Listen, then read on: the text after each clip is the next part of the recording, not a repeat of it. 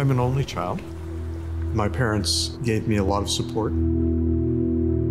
I would build things all over the place. I used to come up with an idea on Friday, and on Saturday I would go to the surplus houses and buy what I needed and then build it for the rest of the weekend. At the time I thought it was physics. There were no engineers anywhere in my horizon, so I had no way to know that it was in fact engineering that I was doing. What we're looking at is what we call creatively our alpha machine. So it wasn't actually our first machine, but it was our first real machine.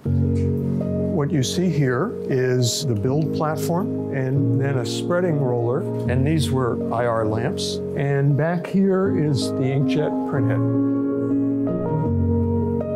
I've spent the industrial part of my career primarily in two industries. One, of course, is 3D printing. The other is photovoltaics, that is solar cells. Each set of experiences gave me more tools for the next stage in the other area. I did my PhD thesis on this method of making thin wafers for making solar cells, and through that I became familiar with the manufacture of integrated circuits. Integrated circuits are made in layers. You design them in layers, and that provided a high degree of decoupling between designing and manufacturing. And that, of course, is exactly the idea underlying making parts in layers or any other techniques that are a part of 3D printing. So these parts here were some of our very earliest 3D printed parts. Actually, this is the first application that we thought about even in our first patent application. So our very first effort was just to show that you could build layers. Ellie and I have known each other for a long time. I was an investor in his solar, one of his solar companies. He's one of the inventors of the 3D printing process and a key contributor to our industry. He was winding up with his previous endeavor, and we teamed up to sort of try to make something magical. Well, I think when we started, we knew that metal 3D printing was going to be the genesis of what became our production system. Desktop Metal was founded in 2015 to democratize metal 3D printing, to make metal 3D printing accessible to any and all industries.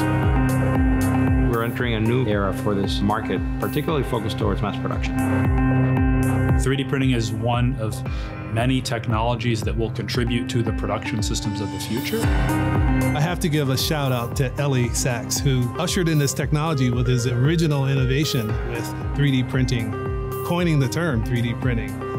Building on that innovation, we now have advanced 3D printing methods like binder jet technology, which opens up the possibility to 3D print at much higher speeds and at much larger scale.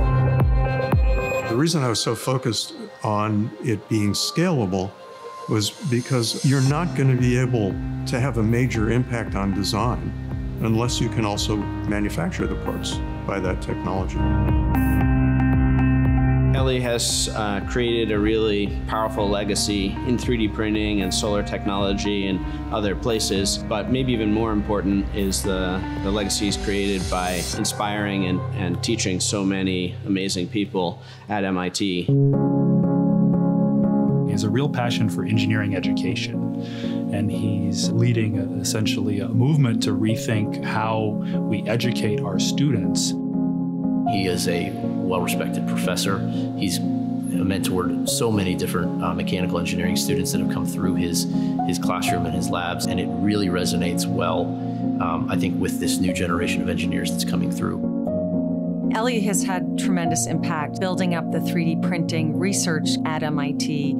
And then today you can see what Desktop Metal is doing using his core technology. So his contributions were not just in that moment in time, but they continue to have a tremendous impact in the industry. Looking back on the many achievements in his career, including in 3D printing, you realize the significance of what he's done, both as an academic and as an entrepreneur. He's like the quiet legend of manufacturing. Ellie's living the dream of being able to grow and to invent and to create business. A huge amount of business has been created by his ideas. Now it's time for the next ideas to come in to change how we teach people. If I have a legacy, it's through my children. I don't spend a lot of time thinking about what I've accomplished. As soon as I think that something is done well enough that other people can run with it, I'm done.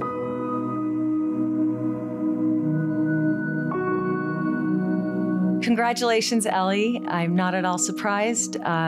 It's about time that you get this sort of acknowledgement for all your amazing contributions. Thank you, Ellie, for inspiring me to work on 3D printing. Ellie, congratulations. Very well deserved. Thank you, Ellie, for everything you've done to invent and drive 3D printing into the future. Congratulations to you. Ellie, it's been an honor working with you, knowing you for over a decade and working with you for the past 3.5 years. And thank you for everything you've done for us in the industry. Congratulations on this well-deserved award.